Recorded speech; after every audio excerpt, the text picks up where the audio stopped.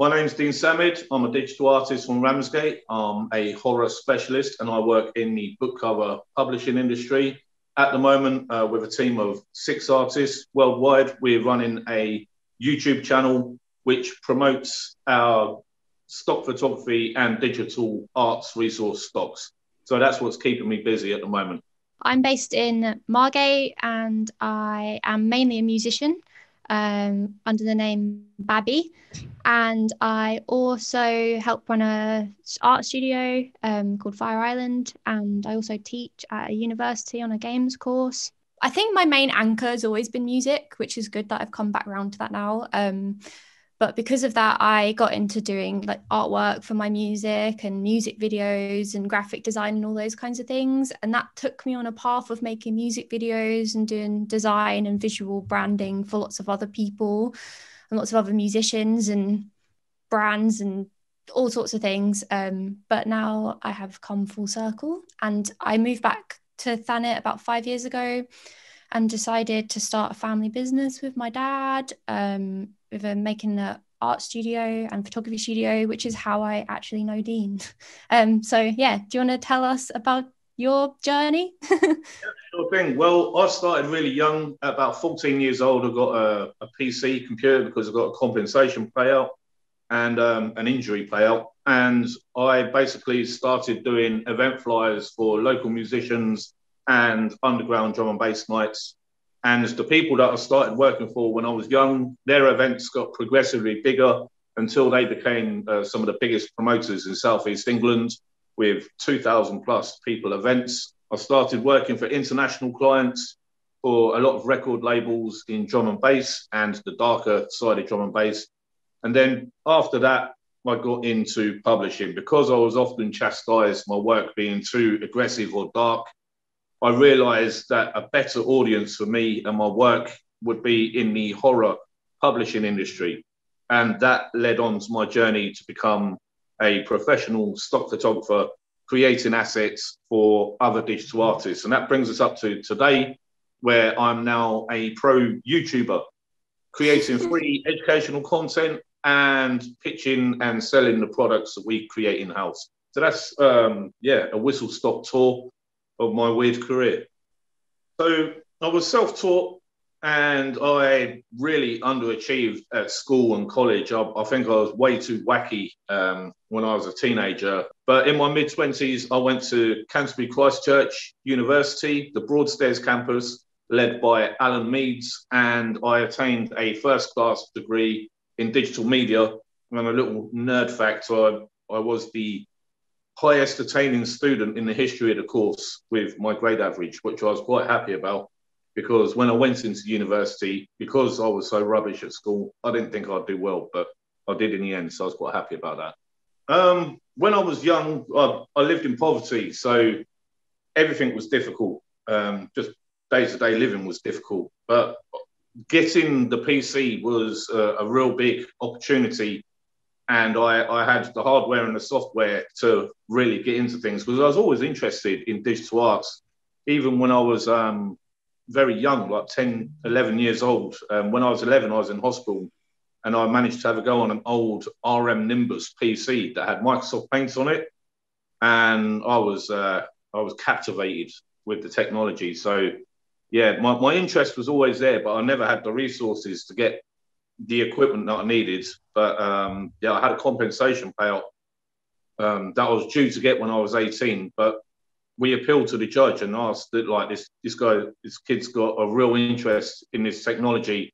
Can we get some early? So when I was 14, I got a PC computer, and that gave me the springboard, really. And then, after that, I just hustled and freelanced my way to get all the additional equipment and stuff I need. And because of the internet, there's no barrier to entry.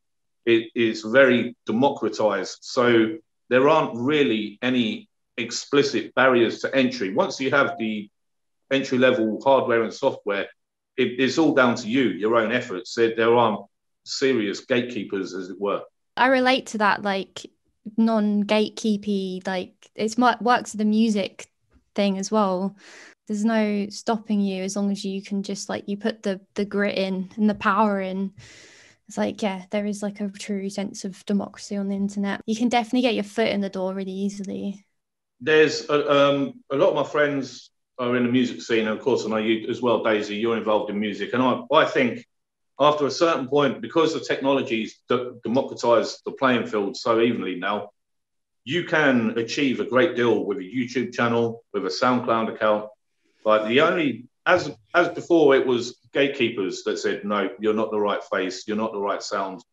But now you can build an audience off your own back and prove to people, to record labels, to publishers, with the sheer numbers that you have, it's like there is an audience there. I guess it is a bit harder though, because it's like way more saturated. There's like a lot more people doing these things, but I guess like the lesson to be learned, I think, is that you just got to keep doing it and over and over and over and over and over again until it eventually like works, and just like don't stop like perfecting your craft, because I think a lot of people like give up, don't they? You can only lose if you stop. And I'm from the school of thought that just keep smashing it with a club hammer till it works. It's not pretty, it's quite ugly, but you know, you just got to keep whacking it with that club hammer. And in the end, something's going to come together. I agree with that sentiment. I had quite a different experience with education to Dean, by the sounds of it.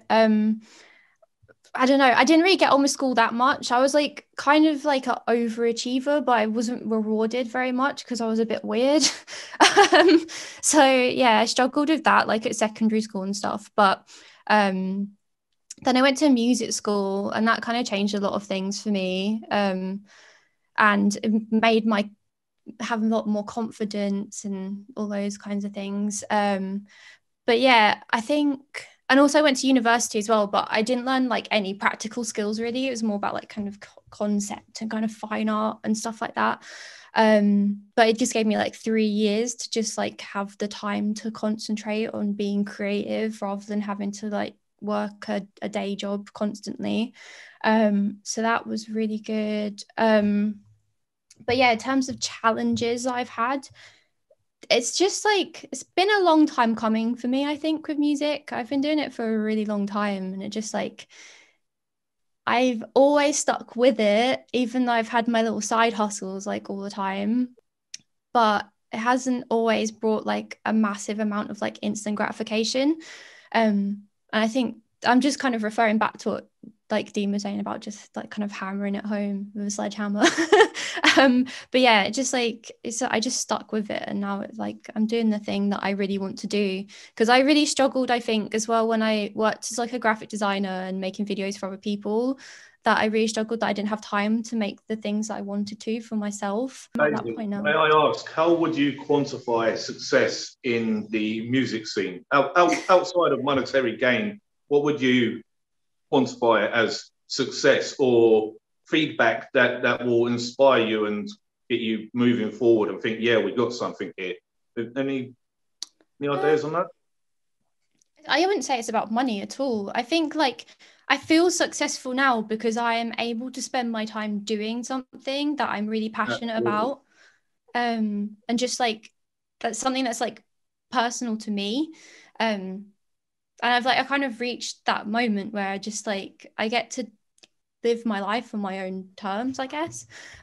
Which I think it amounts to, I think that's what kind of being successful is in some ways. And just being able to just do your thing, you know. I always say on my courses and in my lectures that time is the most valuable commodity that exists. And if you have agency and sovereignty over your own time, then you're one of the wealthiest people in the world. There are for sure so many high-income earners that are ground into the floor because of their responsibilities, and they don't get home to spend time with their kids. They have to commute for 6 hours a day. So on paper, they're earning very high incomes, very high wages, but they're time poor. And I believe that if you have the time to invest in your creative pursuits, the stuff that you really feel like you're meant to be doing, then you're one of the wealthiest people on planet Earth. Yes. You got some good words coming out of your mouth. Have a team of people around me. So Yeah, I do look at numbers, but it's more like a kind of a dopamine hit, and it's a bit addictive sometimes. It's really Yeah. annoying. So I try and ignore it. um, but yeah, it's more like I would be lying if I said I wasn't looking at the numbers. But I wouldn't say that the numbers really amounts to success either, because there's some people's art, like I think streaming is like a bad thing as well sometimes, because Yeah.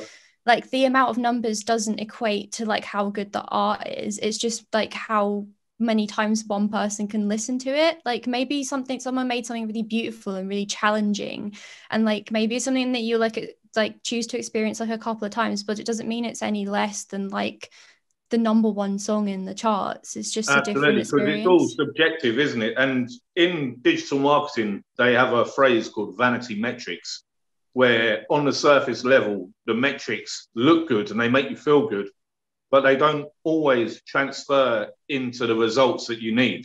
From the Yeah. perspective of the musician, that might be unit sales, that may be bookings. So you could have X amount of thousand likes on a piece, but has it resulted in the results that you actually need to progress as a musician?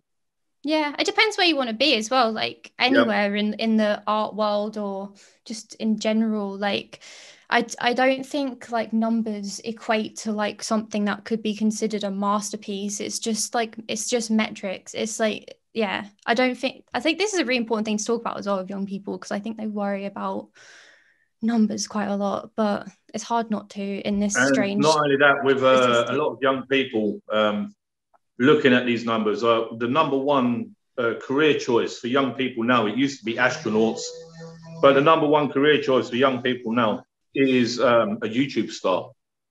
Yeah, That's or an influencer or yep, something like that. YouTube star or influencer. But like you was just saying before, you have to be wary of comparing yourself to other people, and they're at a certain stage in their career, and a young person starting off, but they say comparison is the thief of joy, and it's really true. Me starting a YouTube channel, I try not to look at the analytics, I try not to look at the numbers. We run as a business and we have to do it, but not Yeah. on a daily basis. And there are other channels that are doing better than us. There are a lot of other channels doing not so good as us. But comparison is a thief of joy. If you go down that rabbit hole, you'll be obsessing about everyone else and not working on yourself. What I'd say to all young people watching this today is produce and create artwork. It doesn't matter what it is. You could be a jungle MC, you could be a ceramics painter, you could be an artisan, you can make stuff for Etsy. The only thing that matters in this new economy right now is product and work and portfolio. College is good, school is good, university is good. It will build up your skill set for completing things and getting things done on time and to a certain requirement. But at the end of the day, in the creative industries, the number one thing that counts is your portfolio. I commission artists across the world on a monthly basis in all kinds of areas, in 3D design, in photography, in illustration. I've never once asked to look at their degree. I've never once asked to look at their college certificate. The number one thing that I look at right at the beginning is their portfolio and a history of work. If you are 14 to 22, you're just getting yourself going. You don't need a history of work, but you need to demonstrate that you are producing on a regular basis. And it doesn't matter about the quality of the work. All that matters at that age group is volume. You need to produce lots and you need to share it publicly with the world. Now, if you're an introverted type and you're a little bit shy, absolutely nothing wrong with that. But do try and come out of your shell a little bit and post the work publicly, because that will give you a feedback loop to let you know where to iterate and improve and find the audience for your work. There is an audience for your work out there. You just need to connect with them. And the only way that you can do that is by releasing your work publicly and on a frequent basis. I think what my thing that I would say is just to keep doing things. Just like don't stop doing stuff like that you're passionate about, and like don't worry about it too much. Just keep doing things, and eventually it will lead to opportunities, and it will lead to things that make sense, and it will work itself out. Like you just got to like trust that if you continue doing the things that you're passionate about, that you will eventually end up in the right place.